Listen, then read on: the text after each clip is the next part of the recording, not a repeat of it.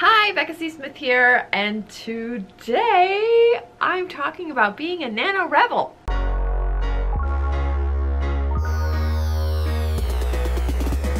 First and foremost, thank you so much to Tamara Woods for putting this together for Project AuthorTube.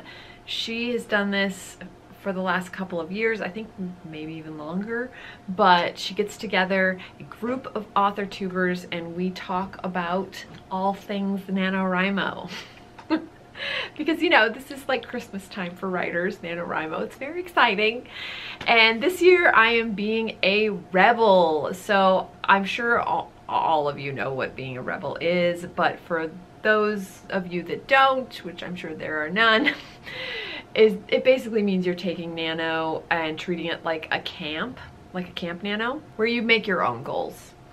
And I love being a rebel because it does take off all that pressure and stress that sometimes I admit I get a little bit dive straight into when you're going for a more classic Nano, doing the 50K. Now, this is not to say that I don't love doing classic Nano. When I have a draft of a book that I need to just fast draft and get out, it's perfect. NaNoWriMo, classic Nano is perfect for that. But when you're in a position where you don't really have a new book to work on, you just have projects that aren't finished, like I am, being a rebel is really the only way to go. Only because you can use it to finish, you can just use it to make some progress. It's just a stress-free, helpful thing that you can do and still be a part of NaNoWriMo, because that's the thing. Let's face it, NaNoWriMo, whether you hit the 50K or not, it is really about the community. It is really about the support system. It is about all the authors from everywhere around the world coming together to write. Now, word count, you know, that's the way the whole thing is set up, so it's fine. You know, I won't be getting all the badges. I mean, who knows, maybe I might actually write 50K of Hexsphere. That would be great, but there is zero pressure to do that. Zero pressure. This is the key. Zero pressure.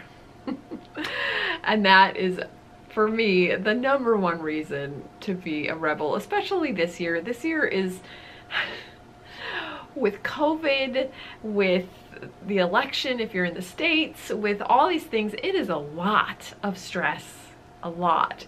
And if I had to add another 50K on top of that, I can't. I'm going to be rooting for everyone that is trying and is going to do it, because awesome.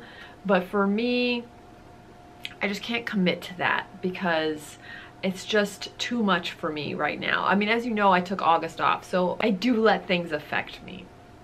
So, being a Nano Rebel is a good way to still be a part of everything, but no stress.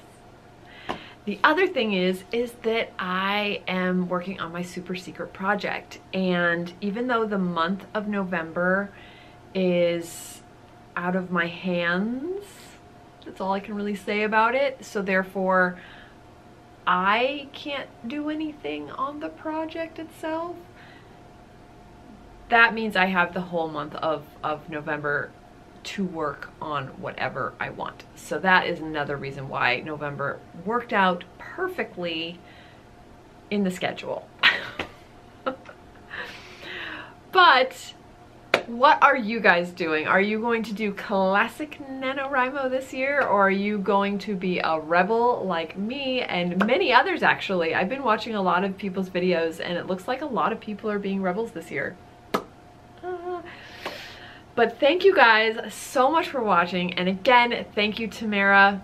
I love doing this, and like I said, I just love that this is the best time of year for writers as a community, because we're just all in it to write and create, and I can't say enough. All right guys, well, thank you so much for watching, and I will see you in the next one.